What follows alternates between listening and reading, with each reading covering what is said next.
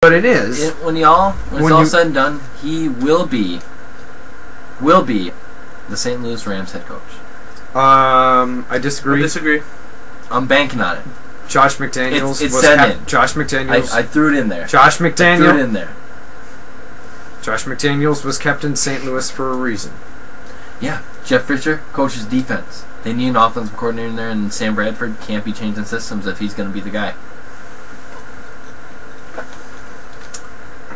Anyway, Mike Sherman, you believe he's going to be coach of the Tampa Bay Buccaneers by the end of this week. Yes. He was a good coach. He was a terrible GM. None of his teams until that 4-12 season finished worse than 10-6. Can he do anything with this Buccaneers roster that was previously called Young Green? I think he can do a lot with it. He possesses the skills. He's a great coach. He did good at Texas A&M. Until he was fired for doing bad. Well, he had a couple good years.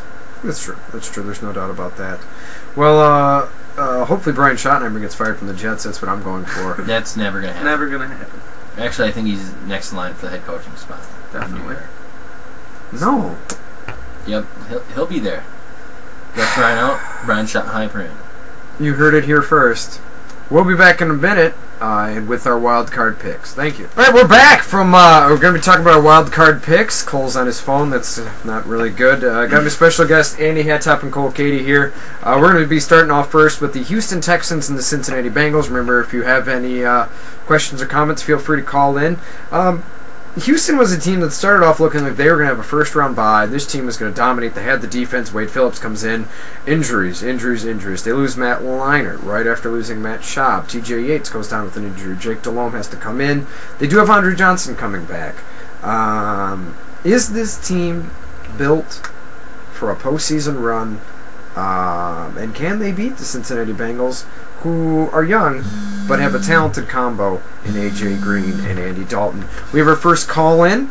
Let's see who this is. Hello, welcome to the Chris Baxter Show. Do you mind spelling your name, sir? I am Bob Jones. Oh, hello, Bob Jones. Hello, it's nice to have you on the show. Where are you from, Bob? Appleton, Wisconsin. Well, I'm glad to hear that. And we're talking about the Cincinnati Bengals and the Houston Texans right now. Do you think Houston has a shot in this game? Well, it's a really interesting matchup.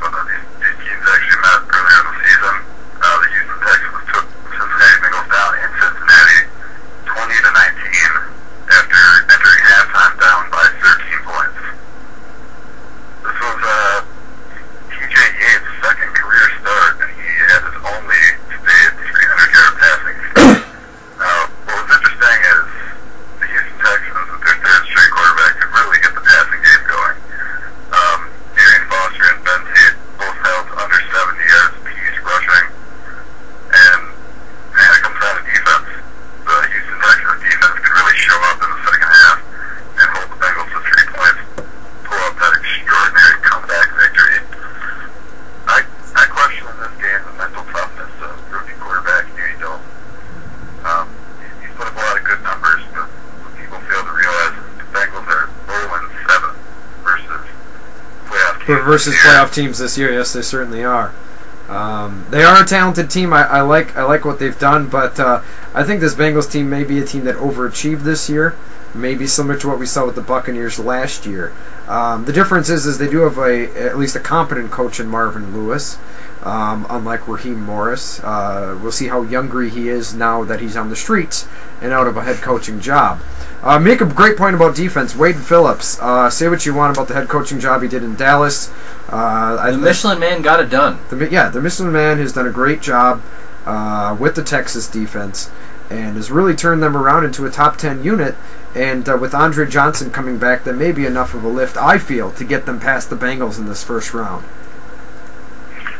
Well, I would have to agree with you there, Chris. I don't think the Houston Texans should worry too much, even though they are 0-3 since clinching their first ever playoff bid. I think the Bengals are going to be a really dangerous team in the next couple seasons, but it's really their year. They have a couple first-round picks next year with the big Carson Palmer trade this year, and they also have an extra first-round pick in 2013. I think this is a team that could really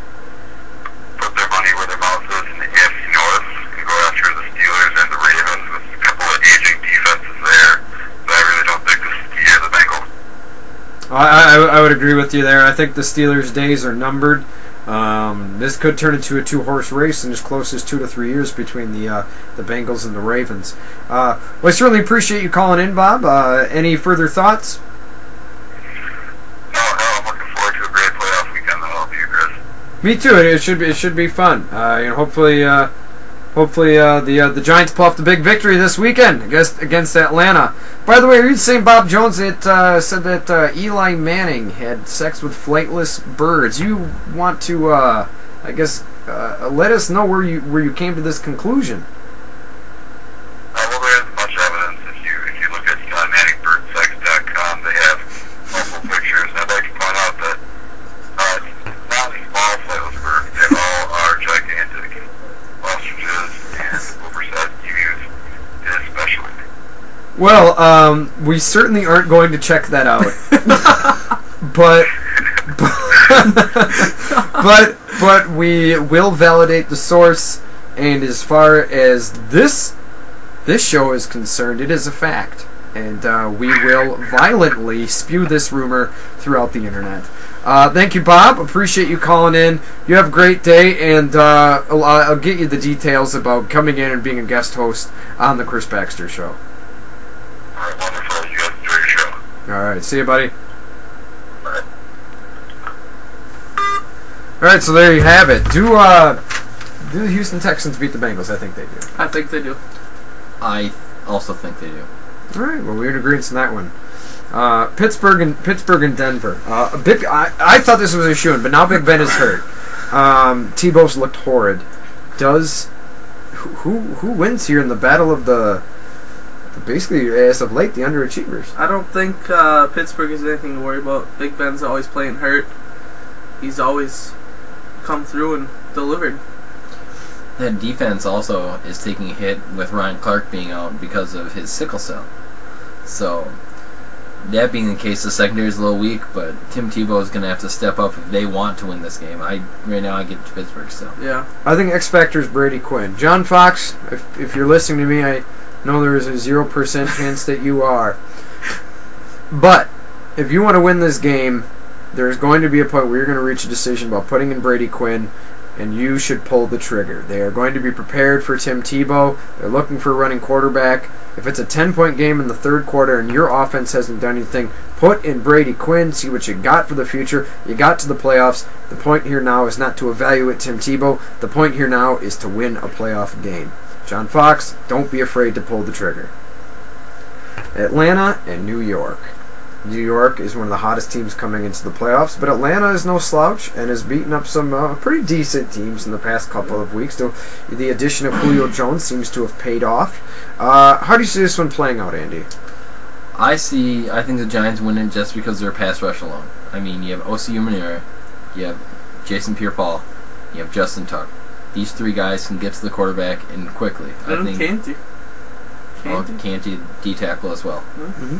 They're going to get to the quarterback, and Matty Ice is going to be eating dirt quite a bit. And that's an interesting point. He's going to be eating dirt because they play outside. Atlanta plays in a dome. They play in Georgia. They're coming to New York, outdoors, smash-mouth football with receivers and a quarterback that are used to playing in the cold. I don't know if Atlanta's ready for that. I don't think they practice outdoors, and if they do, it's in Georgia. There's no way that they can be prepared for these temperatures, for these conditions, and for what I expect to be a very excited and very loud New York Giant crowd. The Giants are a team that could get hot. Obviously it'll depend on the rest of the matchups, but many people are saying they're the one team the Green Bay Packers should fear. Cole, you're a Packer fan. How do you feel about that? The Giants scare me. They're playing very good football right now. Victor Cruz is playing out of his mind. Eli Manning having a career season. Yeah, close to 5,000 yards again. I should say for the first time we had 3 players reach, or 4 players? Almost 4 players reach 5,000 yards. And speaking of a 5,000-yard passer, as you said, Matt Stafford in his first playoff game, traveling to the Superdome against the red-hot New Orleans Saints. Andy, you're the Lions expert. How does this one play out?